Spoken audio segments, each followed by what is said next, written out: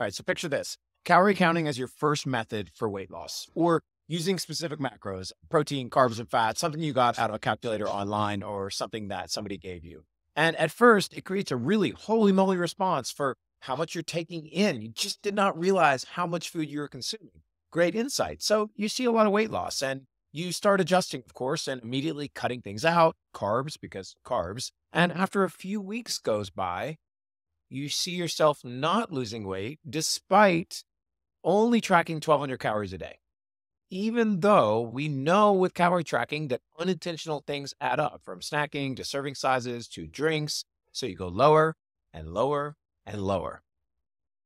Then you get to the weight you want in your head. And you want to now at this point, like, go back to a maintenance area. But there's a problem that arises. You never cemented down what hunger really is, what fullness is like, maybe how to improve satiation or how to get maybe a better protein intake. You also found that it was actually mindless munching that was your nemesis, right? It was the hardest part of calorie counting. And so you actually just start to see your calories start to creep up a little bit higher and higher as a result. And with that, the weight creeps back up. Also, because you were so strict on calorie counting when chasing weight loss, you utilized cheat meals a lot back in the day. You utilized cheat meals to go outside your really strict calorie zone. And the problem is, those cheat meals create a difficult habit later of huge weekend cheats and super strict during the week. It's like this yin and yang, this up and down. And the final frustrating thing is that you started to notice this strange thing happening where you start associating every single food you eat with calories in it, even when you're not even looking to lose weight anymore. And then every exercise you do just becomes a way to burn off what you ate. What's the best calorie burn exercise? What's the best thing for weight loss? So you really just start losing interest in what you're eating. You don't have as much fun eating meals with friends and family. You look at food as punishment. Then you start to dread exercise because that just feels like punishment for the punishment of the calories you consumed earlier. Pretty frustrating, isn't it? So let's just consider a second scenario. You start, instead of with calories, as looking at your step count.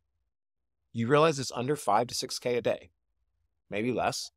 And you're in one of these three scenarios. You work from home, you're a stay-at-home parent, or you work a 9 to 5.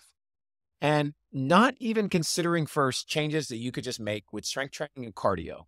By just adding 500 to 1,000 more steps per day average every 2 weeks for the next 3 months, and I just want you to know, this is only an additional 5 to 20 minutes of stepping, you could be at 10,000 steps a day average and see huge improvement in expenditure without changing anything else. Now, let's say you decided to stack some eating behaviors into this. And you notice that mindless munching, you like to stack a good bit between meals. So you first just shift away from snacking at first, and you immediately see a change in the scale from simply a drop in your calorie consumption on a day. But it creeps up here and there. You start noticing how much you want to snack in the afternoon. So we use another strategy and we start to track your hunger levels before meals and your fullness after meals. You start learning that at the same time, almost every afternoon, you're starving. And every time that you're stressed, you also reach for a lot of food. And you're also noticing that you're never full after lunch. So now we shift to just making lunch our focus of the day, more nutrient dense focus while keeping your snacking under control and step count up. And now you're no longer hungry in the afternoon. You're not overeating at dinner, and you start to see the scale move again. Now, here's the fun part. Instead of saying, okay, how do I now take more away from nutrition?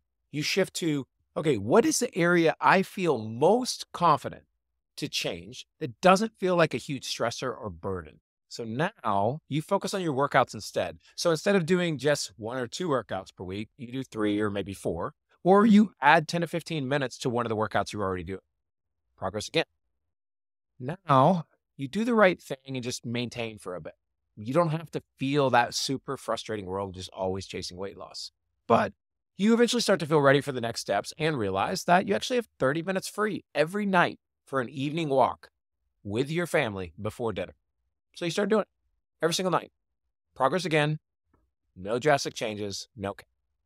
So next up, you actually forgot that you haven't even started to focus on things like alcohol content, calorie containing beverages. So instead of having wine 3 nights per week, you actually just downshift to one. Progress again. Now, you love some wine and you're enjoying being able to still eat out 2 nights per week. So instead of nutritional changes, you come to the workouts again. And you actually love the thought of a fifth workout. It feels really easy for you to be like, I could get a fifth in because all the other things to do, nutrition, step count, it just kind of feels like a heavy lift right now. So you add the fifth in and you start adding in a fun conditioning day since lifting more beats you up. More progress. And here's the thing. You can keep going on and on in this. And the point is that any of these steps, you could just keep the status quo and keep going on them. It's just going to be that same progress level. And none of them have required counting calories or super ruthless tracking or higher drops in nutrition. Use it when you actually need it. Because if you go by these hierarchies, you always have something to go to. You just go to drastic calorie drops. It just leads to burnout and frustration and no other option besides lower, like a rat race to the bottom of calorie counting. And it is so hard to sustain. It's so difficult to maintain that all of these other methods could just be rinsed and repeated over and over until you are living a high flux life where you're moving a lot and getting to eat a lot with all the frustration that comes with all this. So if I were to take every client in the world through the same process to get results, it would be this one. It would be starting with our step count, making sure that we have workout frequency and consistency, and talking about our hunger and our fullness, talking about meal consistency, talking about protein count, getting our veggies in, adding more workouts in, adding higher step count. Okay, now I guess we could talk calories.